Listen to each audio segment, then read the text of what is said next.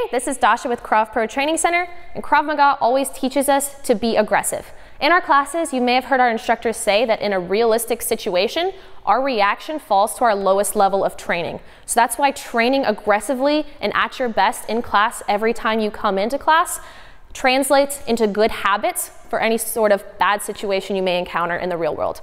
So if Lucien was my training partner in class and I was kind of punching kind of lazily and not really doing my best, that kind of translates into a bad habit that I'm building.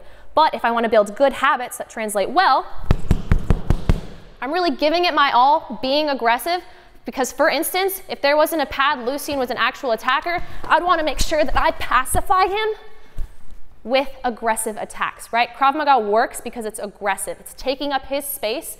It's getting me home safe.